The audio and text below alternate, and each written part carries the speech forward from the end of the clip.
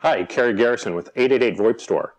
And in this video, we're going to show you how to install a Sangoma A101D PRI interface card with 3CX. Now, it's not just simple plug and play because there's some other components that all have to come together to get this to work right. But as intimidating as that might sound, it's actually fairly simple, as you'll see. The first step is to get our server up and running. So I've got a Rockbox 1U appliance. It's installed with Windows XP Pro, and I already have 3CX installed on it. So I've got the 3CX product configured, it's set up, I've got my extensions in it, but now I need to get my PRI interface card working. So the first thing I want to do before I pull the server off the rack is I'm going to install the NetBorder Express software. Now what that's going to do is it's going to install all the drivers that we need for the card to be detected. When you boot up the computer with the card in it, without the NetBorder Express software, it's going to try and detect the hardware and you're going to have to cancel through that. The easiest way is to simply install NetBorder Express first, shut the machine down, install the card, then bring the machine back up. It'll automatically detect the hardware and you're ready to configure. Now the first thing we need to do is get our card in. Like I said, we've already got Windows XP Pro on here. We've got 3CX installed. And I'm going to show you the steps for installing NetBorder Express and configuring it. Installing it's really simple. Just download the software and run the installer. So we're not going to actually demo that piece. So that's already installed on this box. I've shut it down. I'm going to put the card in. With this 1U server, we got to do a little more configuring to get it to work because obviously cards are designed for a 3U box. So with the 1U, we have a little side adapter that comes with the Rockbox appliance, and then an extender that goes onto the card here, and we simply plug everything in.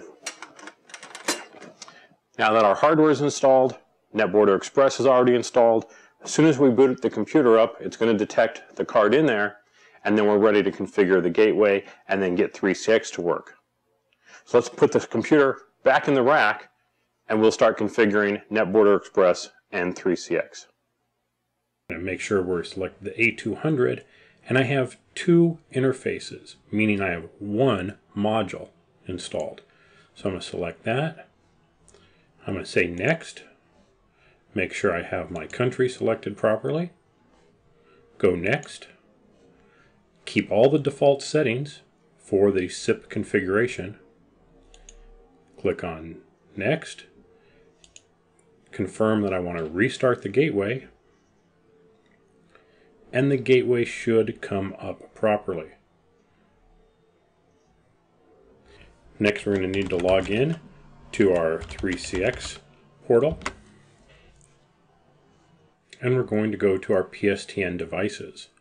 We're going to add a gateway. Here we're going to call this Sangoma FXO.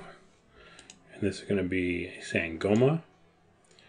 And this is going to be a 4-port FXO card. Next. And next again. There shouldn't be any issues with the device ports that it sets up. We should be able to leave those. And we're ready to create our outbound rules. And I'm just going to create one that says for 7 or 10-digit phone numbers. I should make that 11. 7 or 11-digit phone numbers. We're not going to strip any digits or prepend anything. And we can just go ahead and hit finish. That's going to give us some information here, but what we really need to do is generate the config file. We do that by clicking on the button there, confirming our subnet mask, and now it's going to ask us to save the file. Now, we do not want to save it as the file name that it's trying to put in there. We want to call it something different so that this will work. Now, if you want to see where we're going to put it, we're going to go to C, Program Files, NetBorder Express Gateway Config. And we're going to take this out and we're going to put in inside of quotes, we're going to put routing rules.xml. You have to get this right or it's not going to work properly. It should ask us to replace that file, and we're going to say yes. Go back to our gateway manager, stop the gateway, and then restart the gateway.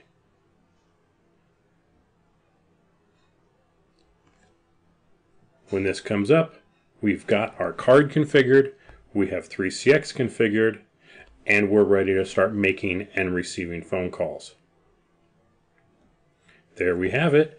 We've got a Sangoma A200 card configured with 3CX.